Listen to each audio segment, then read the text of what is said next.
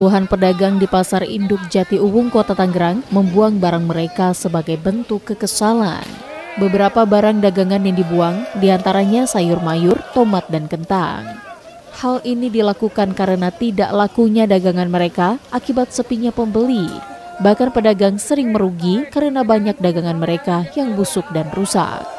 Sepinya pembeli di Pasar Induk Jatiuwung dikarenakan masih beroperasinya Pasar Induk Tanah Tinggi, padahal sebelumnya pemerintah berjanji akan menutup Pasar Tanah Tinggi setelah relokasi pedagang ke Pasar Induk Jatiuwung.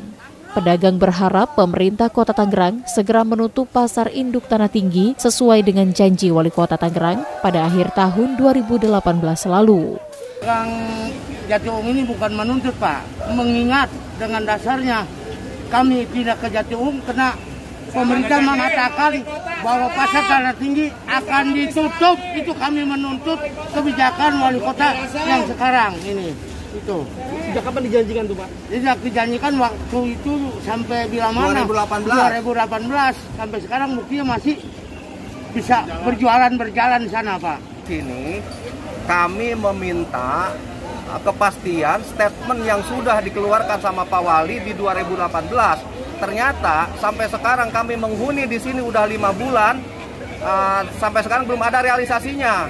Kami bertahan di sini sudah habis-habisan, Pak. Pedagang pun mengancam apabila pemerintah Kota Tangerang tidak dapat memberikan solusi, para pedagang Pasar Induk Tanah Tinggi akan melakukan demo di kantor Wali Kota Tangerang.